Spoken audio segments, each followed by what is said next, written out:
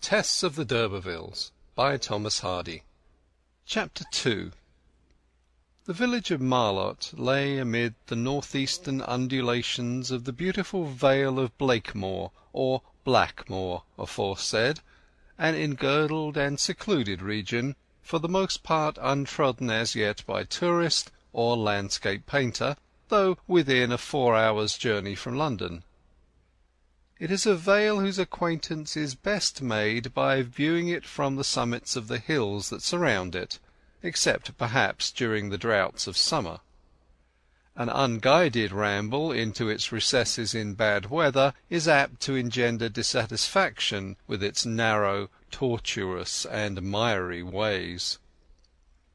This fertile and sheltered tract of country, in which the fields are never brown and the springs never dry, is bounded on the south by the bold chalk ridge that embraces the prominences of Hambledon Hill, Bulbarrow, Nettlecombe Tout, Dogbury, High Stoy, and Bub Down.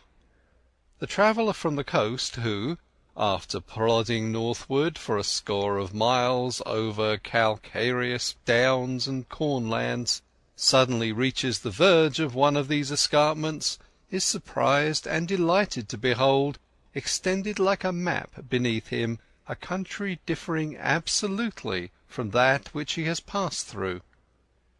Behind him the hills are open, the sun blazes down upon fields so large as to give an unenclosed character to the landscape. The lanes are white, the hedges low and plashed, the atmosphere colourless.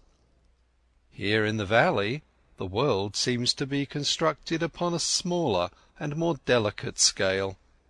The fields are mere paddocks, so reduced that from this height their hedgerows appear a network of dark green threads, overspreading the paler green of the grass.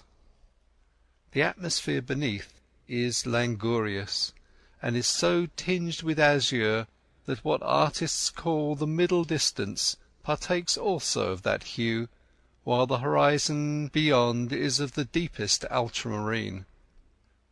Arable lands are few and limited. With but slight exceptions the prospect is a broad, rich mass of grass and trees, mantling minor hills and dales within the major. Such is the Vale of Blackmore. The district is of historic, no less than topographic interest. The vale was known in former times as the Forest of White Hart, from a curious legend of King Henry III's reign, in which the killing by a certain Thomas de la Linde of a beautiful white hart, which the king had run down and spared, was made the occasion of a heavy fine. In those days, and till comparatively recent times, the country was densely wooded. Even now traces of its earlier condition are to be found in the old oak copses and irregular belts of timber that yet survive on its slopes, and the hollow-trunked trees that shade so many of its pastures. The forests have departed, but some old customs of their shades remain. Many, however, linger only in a metamorphosed or disguised form. The May Day dance, for instance, was to be discerned on the afternoon under notice, in the guise of the club revel, or club walking, as it was there called. It was an interesting event to the younger inhabitants of Marlott, though its real interest was not observed by the participators in the ceremony. Its singularity lay less in the retention of a custom of walking in procession and dancing on each anniversary than in the members being solely women. In men's clubs such celebrations were, though less expiring, less uncommon. But either the natural shyness of the softer sex, or a sarcastic attitude on the part of male relatives, had denuded such women's clubs as remained, if any other did, of this their glory and consummation. The club of Marlott alone lived to uphold the local Cerealia. It had walked for hundreds of years, if not as benefit club, as votive sisterhood of some sort, and it still walked. The banded ones were all dressed in white gowns, a gay survival from old-style days, when cheerfulness and Maytime were synonyms, days before the habit of taking long views had reduced emotions to a monotonous average. Their first exhibition of themselves was in a processional march of 2 and 2 round the parish. Ideal and real clashed slightly as the sun lit up their figures against the green hedges and creeper-laced house-fronts. For though the whole troop wore white garments, no two whites were alike among them. Some approached pure blanching, some had a bluish pallor, some, worn by the older characters, which had possibly laid by folded for many a year, inclined to a cadaverous tint and to a Georgian style. In addition to the distinction of a white frock, every woman and girl carried in her right hand a peeled willow wand, and in her left a bunch of white flowers. The peeling of the former and the selection of the latter had been an operation of personal care. There were a few middle-aged and even elderly women in the train, their silver wiry hair and wrinkled faces, scourged by time and trouble, having almost a grotesque, certainly a pathetic appearance in such a jaunty situation. In a true view, perhaps, there was more to be gathered and told of each anxious and experienced one to whom the years were drawing nigh when she should say, "I have no pleasure in them," than of her juvenile comrades. But let the elder be passed over here, for those under whose bodices the life throbbed quick and warm. The young girls formed indeed the majority of the band, and their heads of luxuriant hair reflected in the sunshine every tone of gold and black and brown. Some had beautiful eyes, others a beautiful nose, others a beautiful mouth and figure. Few, if any, had all. A difficulty of arranging their lips in this crude exposure to public scrutiny, an inability to balance their heads, and to disassociate self-consciousness from their features was apparent in them, and showed that they were genuine country girls, unaccustomed to many eyes. And as each and all of them were warmed without by the sun, so each had a private little sun for her own soul to bask in, some dream, some affection, some hobby, at least some remote and distant hope which, though perhaps starving to nothing, still lived on, as hopes will. Thus they were all cheerful, and many of them merry. They came round by the Pure Drop Inn, and they were turning out of the high road to pass through a wicket gate into the meadows, when one of the women said, "The Lord, why, Tess Durbeyfield, if there isn't thy father riding home in a carriage!" A young member of the band turned her head at the exclamation. She was a fine and handsome girl, not handsomer than some of the others possibly, but her mobile peony mouth and large innocent eyes added eloquence to colour and shape. She wore a red ribbon in her hair, and was the only one of the white company who could boast of such a pronounced adornment. As she looked round, Durbeyfield was seen moving along the road in a chaise belonging to the Pure Drop, driven by a frizzle-headed, brawny damsel with her gown sleeves rolled above her elbows. This was the cheerful servant of that establishment, who, in her part of factotum, turned groom and ostler at times. Durbeyfield, leaning back, and with his eyes closed luxuriously, was waving his hand above his head and singing in a slow recitative. "I got a great family vault at Kingsbere, and knighted forefathers in lead coffins there."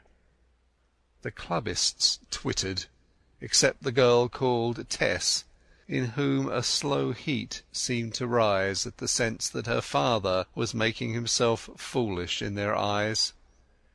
"He's tired, that's all," she said hastily, "and he has got a lift home because our own horse has to rest to-day." "Bless thy simplicity, Tess," said her companions. "He's got his marketing itch, ho ho!"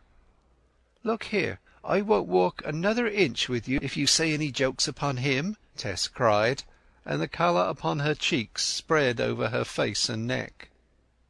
In a moment her eyes grew moist, and her glance drooped to the ground. Perceiving that they had really pained her, they said no more, and order again prevailed. Tess's pride would not allow her to turn her head again to learn what her father's meaning was, if he had any, and thus she moved on with the whole body to the enclosure where there was to be dancing on the green.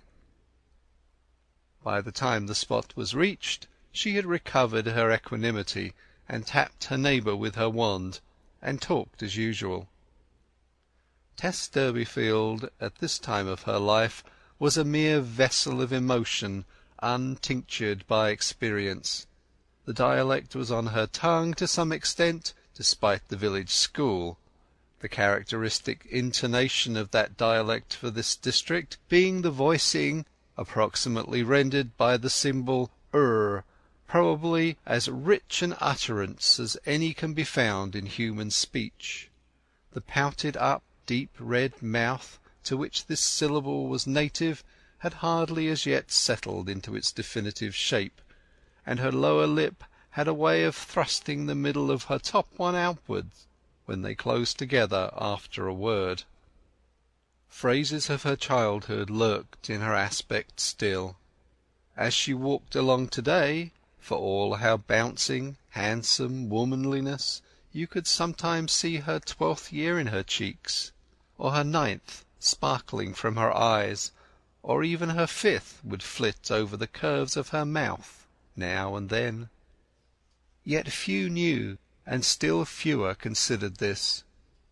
A small minority, mainly strangers, would look long at her in casually passing by, and grow momentarily fascinated by her freshness, and wondering if they would ever see her again, but to almost everybody she was a fine and picturesque country girl, and no more. Nothing was seen or heard further of Durbeyfield in his triumphal chariot under the conduct of the ostleress, and the club having entered the allotted space, dancing began. As there were no men in the company, the girls danced at first with each other, but when the hour for the close of labour drew on, the masculine inhabitants of the village, together with other idlers and pedestrians, gathered round the spot, and appeared inclined to negotiate for a partner. Among these onlookers were 3 young men of a superior class, carrying small knapsacks strapped to their shoulders, and stout sticks in their hands. Their general likeness to each other, and their consecutive ages, would almost have suggested that they might be, what in fact they were, brothers. The eldest wore the white tie, high waistcoat, and thin-brimmed hat of the regulation curate. The second was the normal undergraduate. The appearance of the third and youngest would hardly have been sufficient to characterize him. There was an uncribbed, uncabineted aspect in his eyes and attire, implying that he had hardly as yet found the entrance to his professional groove, that he was a desultory, tentative student of something and everything might only have been predicted of him. These 3 brethren told casual acquaintance that they were spending their Whitsun holidays in a walking tour through the Vale of Blackmoor, their course being south-westerly from the town of Shaston on the north-east. They leant over the gate by the highway, and inquired as to the meaning of the dance and the white-frocked maids.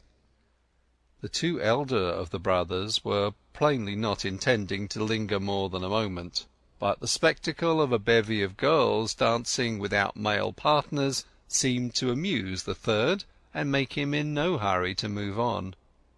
He unstrapped his knapsack, put it with his stick on the hedge-bank, and opened the gate. "What are you going to do, Angel?" asked the eldest. "I'm inclined to go and have a fling with them." "Why not all of us, just for a minute or two? It will not detain us long."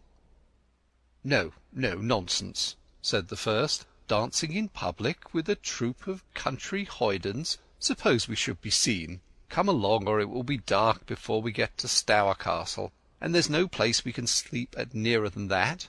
Besides, we must get through another chapter of A Counterblast to Agnosticism before we turn in, now I have taken the trouble to bring the book." "All right. I'll overtake you and Cuthbert in 5 minutes. Don't stop. I give my word that I will, Felix."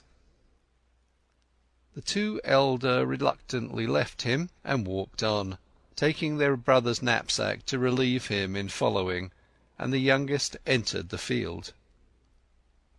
"This is 1,000 pities," he said gallantly to 2 or 3 of the girls nearest him, as soon as there was a pause in the dance. "Where are your partners, my dears?"